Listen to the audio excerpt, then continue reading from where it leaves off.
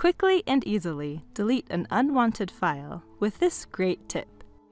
It works either from your Windows Explorer window or from your desktop. When you're using your PC, occasionally you'll come across an old or unwanted file.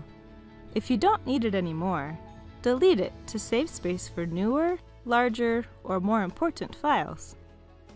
When you have a file selected, hold down the Shift key and hit the Delete key. The file won't be sent to the recycle bin. It will be immediately and permanently removed from your computer. Remember, this doesn't work with the backspace key. It only works when you use the Shift and Delete key combo.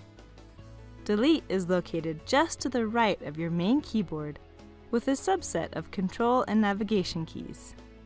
It's always a good idea to take a minute and be sure that you're deleting the right file. When you are sure, hitting Shift and Delete will erase a file completely and instantly. Simple as that.